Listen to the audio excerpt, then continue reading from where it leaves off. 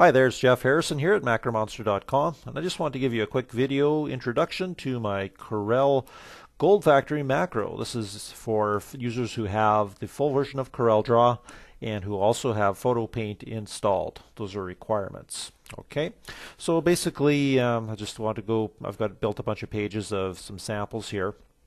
And it's as simple as selecting some mixed shapes. You can include vectors or bitmaps. In this case, I've got some vectors going on. I've got a little gold bar icon to launch the macro.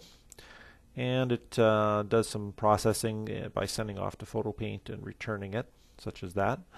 Just to give you an idea of the quality, if I was to zoom in on it at a per pixel per pixel view, you can see it's fairly high resolution. I may make some adjustments to the macro over time. Right now it's rendering a 300 dpi bitmap. And so I'm just going to just quickly run a few examples here. Again, this is just a quick introduction to what it can do. I have a lot of people that seem very interested in this particular one. So, oops, let's zoom down to 100% here. Let's see, 100. Just want to zoom in on that so you can just kind of see, the level of detail and clarity on the conversions there. We have some symbols here. You just simply select those and goldify them, like so.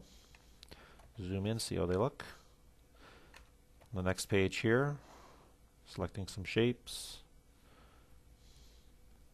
So it goes pretty quickly. I mean, we're at fairly letter-sized page here, and the 300 dpi, some reasonable quality and resolution there.